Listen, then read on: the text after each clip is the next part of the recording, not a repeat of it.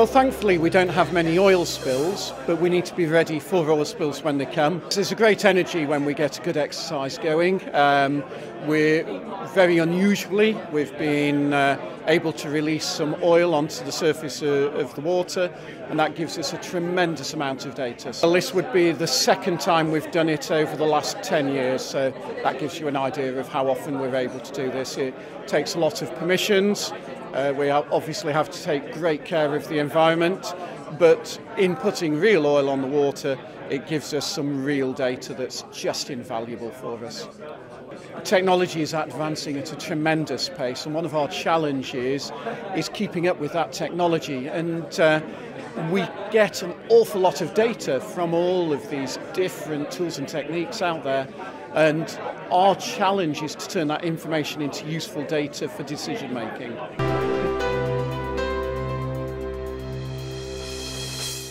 I'm coordinating the Shoreline survey teams that went out yesterday as part of the licence approval. We had to do shoreline surveys on the back of the Isle of Wight. So looking at the access there, looking at the shoreline types, and if we saw any oil in a real spill, we would make recommendations on how that oil was cleaned up. But as part of the exercise, we're just going out and recording what we're seeing.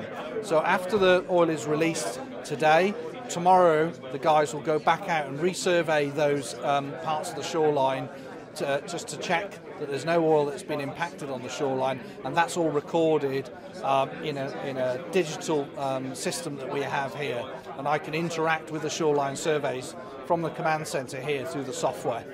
Well, yeah, the SCAT process, the shoreline survey process, is in a real oil spill, is there as the eyes and ears of the planning and operations guys. So they'll go out, they'll record if there's oil there, or if there isn't oil, which is more important, so that you allocate resources for clean-up into the right places.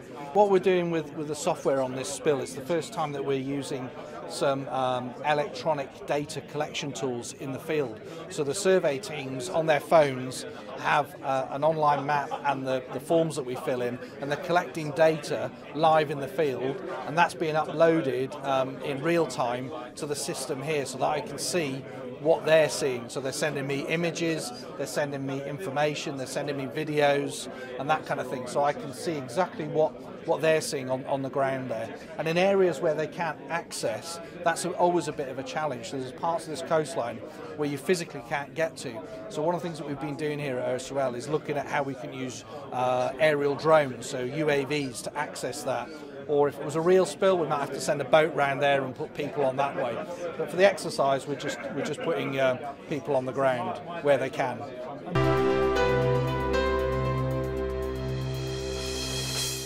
So one of the main benefits of using a remotely piloted aircraft is that the pilot in charge of the aircraft is actually on board the vessel.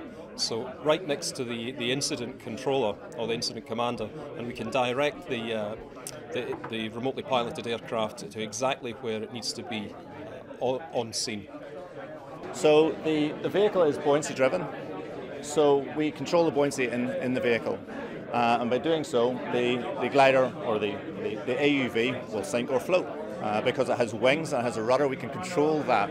So we can control the profile of the glider. So either we're flying it down or flying it up, like a glider in the air, but underwater. Then again, at predefined intervals, we'll have the glider surface. So basically it takes the rudder, which is a modem, and it will communicate information back through our portal, which is also tied into the OSRL portal. So we'll actually see data feed come back at these predefined intervals. Today we're providing a video and audio system that allows responders at the front to actually communicate to the communications base back here. From here you get situation awareness of the spill. You can also have updates via the communicators on the audio, and you could provide also other information, data information being sent backwards and forwards between the vessels to the communications base. So today we've got 4 feeds. We did have a kite feed, but unfortunately the wind's not there currently.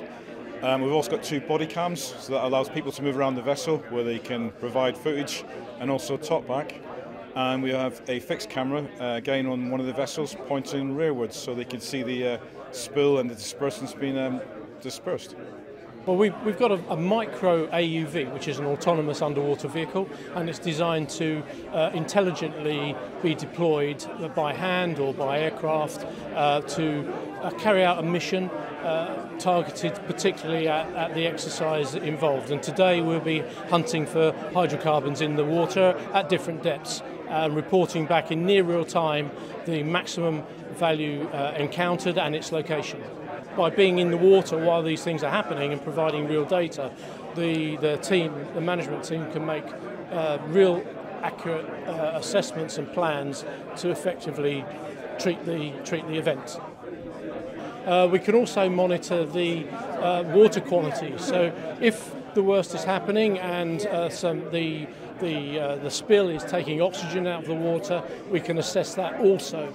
And that may influence the decision makers' choices of dispersant, for example. And that's one of the interesting aspects of this exercise. It's the first time this technology is being deployed, and like several of the technologies being used in the event, this is for evaluation just to see how effective it is. So this is new technology that OSRL have access to. It's very important. They're very rare that we get an opportunity to put oil on the water and then have a look at how it behaves, and then employ a lot of the resources that we've seen today in the field in a real situation. There's been big developments in the last 5 years. There's lots of new bits of equipment that are now coming along. The UAVs, so the small subs that we've seen out in the field today, all adds to the surveillance in the field. So we traditionally used to relying on aerial surveillance, which relies on an aircraft taking images, getting back to the airfield, downloading the images, emailing them across. Where if you can start to have live imagery in the scene, it really enables the response to go a lot smoother and a lot more rapidly. So MDA is a global partner with OSRL, providing satellite imaging services anywhere in the world for oil spill response. So, today so far we've provided an optical image from Worldview 3 over the Isle of Wight for providing information to the SCAT teams that are in the field doing surveys of the coastlines. We've acquired a RadarSat-2 image over the actual location of the oil release near the Isle of Wight in the marine environment, and that radar image will be processed soon in Canada at our Gatineau receiving station and then delivered back to us here in the UK.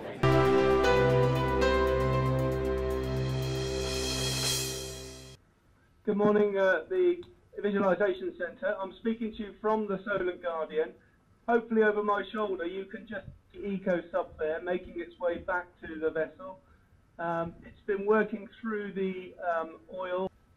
Andy, it's Rob James here. Could you explain to people what you mean by getting some mixing energy in and how we're going to do that? So what we're going to do, Rob, is when the observation vessels have finished and recovered all of the underwater autonomous vehicles.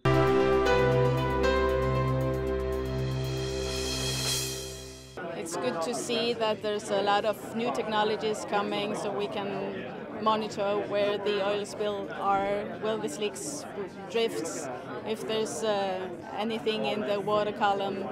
And that's interesting to see all the underwater technology that can provide us with this information.